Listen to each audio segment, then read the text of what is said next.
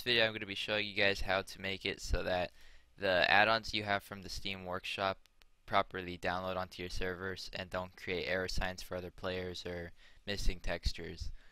The first thing you want to do is go to your Garry's Mod directory for your server and then go to Lua Autorun, and here you want to make a new folder or a new text document and call it Autorun, or not Autorun, but just call it auto download, and then right click it, press edit.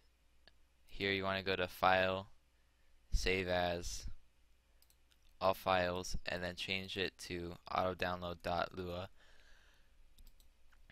Once you've done that, you can see that there's a new Lua file called auto download. You can delete this one now, the text document. And then what you want to do is open up auto download and type in what is here. You gotta type in this code. I'll have it in the description.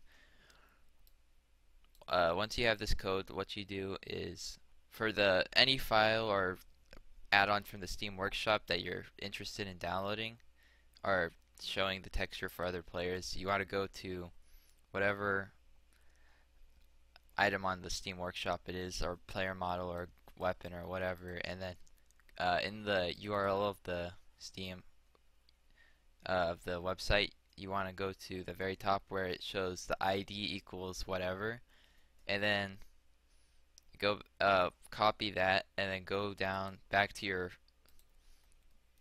text or your autodownload.lua and put that between the two parentheses.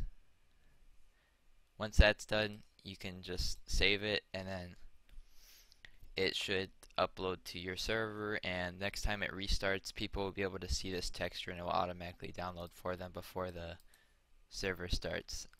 And just so you guys know, you can do this multiple times with various add-ons. Any add-on works, so it's pretty awesome. You can just make it so everything is no longer an error sign. There you guys go.